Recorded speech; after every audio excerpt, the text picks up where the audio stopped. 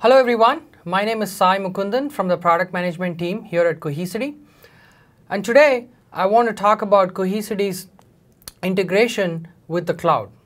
So in another video we talked about two kinds of infrastructure that the cloud vendors provide.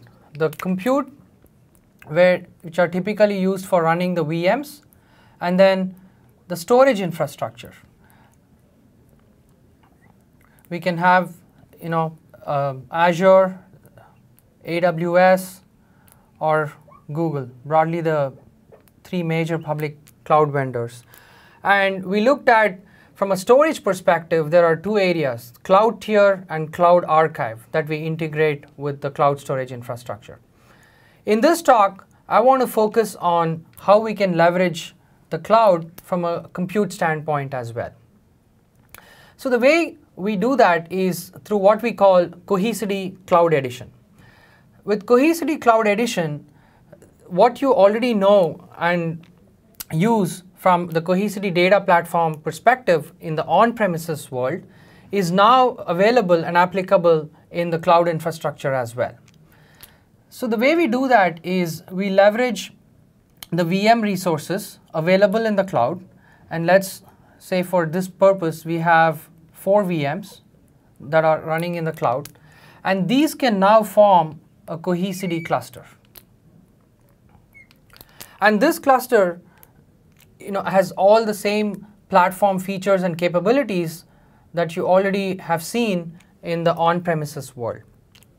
So now how do we leverage this Cohesity Cloud Edition that is running, let's say, on Azure? So the way we do that is we already have a strong policy-based framework for taking backups that land onto the Cohesity platform. Extending these policies, we can now set replication between your on-premises Cohesity cluster and the cloud edition that is running in the cloud.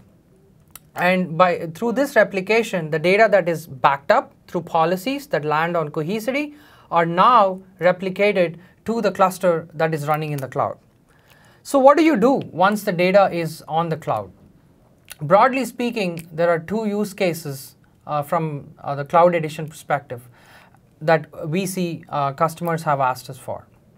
One is the ability to do, say, DevOps, test dev environments and have them running in the cloud, and we'll talk about that. And the second aspect is the ability to use the cloud from a DR perspective for disaster recovery needs. So when we look at the first use case on DevOps, we said the data is backed up, it lands on the on-premises Cohesity, then gets over to the Cohesity Cloud Edition.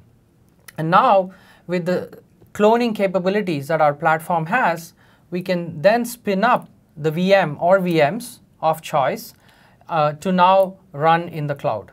So the VM, let's say the VM was, I'm just going to depict it as VMA, just to differentiate it from the VMs that is actually running the Cohesity cluster. So let's say VMA was backed up here, it was replicated to the Cloud Edition, and then it can be spun up as a clone that is running in the cloud.